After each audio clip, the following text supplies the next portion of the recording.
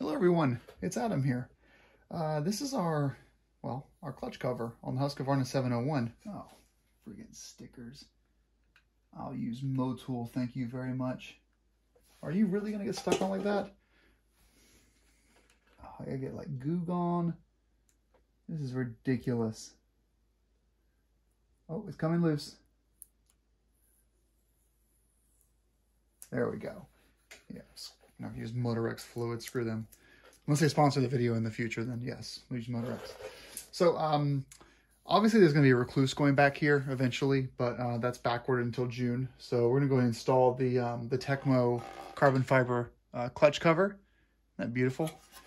I said in a previous video when we were doing the ignition cover that I would prefer to do an HDPE solution that's plastic, but these came to me kind of unplanned, and so here we are. Although I did pay full price for this, don't worry. So you've got 1, 2, 3 holes here. This is wrapped around on the bottom, so it fits right into there. The brake lever might become a fitment issue. We'll have to see.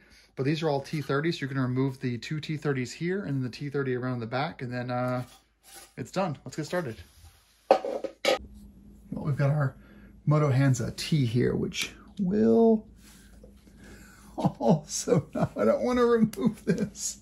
Oh, you bastard.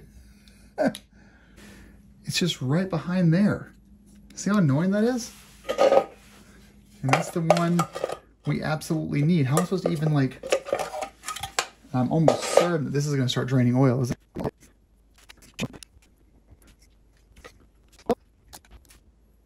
Oh, it is draining a little bit.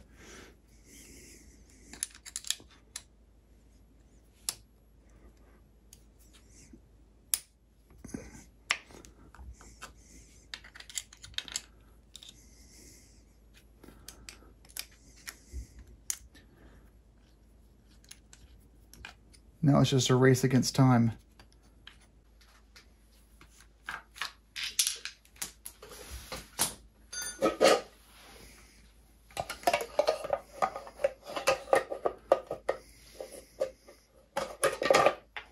There's this.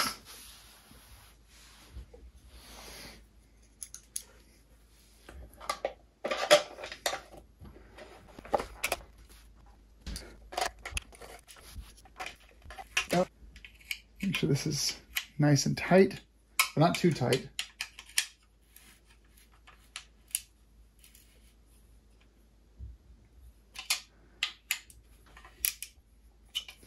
Pop this off for just a little bit more.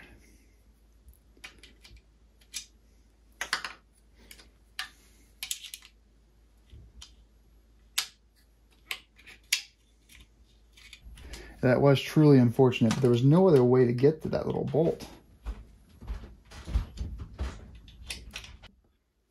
And look at that. Isn't that beautiful? Wow, look at that. So, a couple of gripes here. This tab here extends a little far out, so that's going to catch on something, right?